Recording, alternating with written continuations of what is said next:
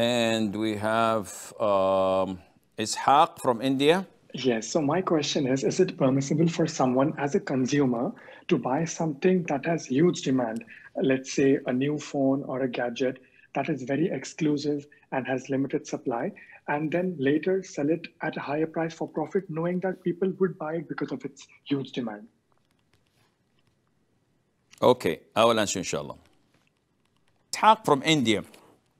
Yeah, I think he was asking about collector's items or something that has a limited edition.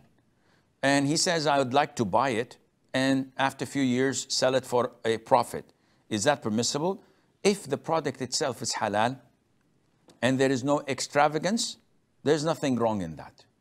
So if you buy a Ferrari, or for example, and you store it for 20 or 30 years, hoping that you would make a profit out of it, this is halal, if you have the money to spare. But if there is extravagance, if it is a special ring or a historical a pen or something of the nature, now this would be extravagance. It would be insane to buy such a portrait for $100 million, or to buy such a chair of a famous artist, or a jacket or a glove of a famous pop artist. All of this is extravagance and totally prohibited.